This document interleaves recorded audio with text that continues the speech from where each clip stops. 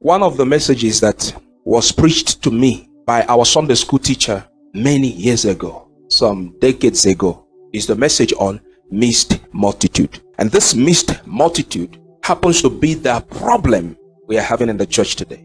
Our church is a multiracial, multicultural church. That is not the kind of mixture I'm speaking of.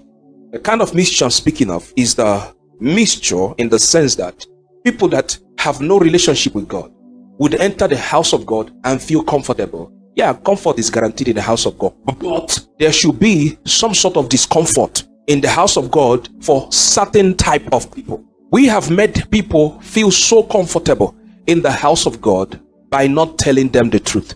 I told my wife in the morning today that I am ready to pastor 5 people, even if it's just 5. You enter our church and expect to see crowd, but what you see is 5.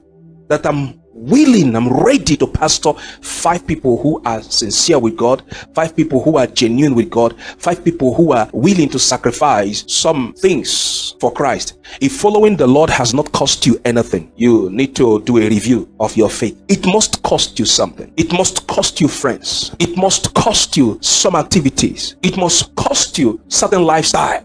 Following the Lord would definitely cost you something.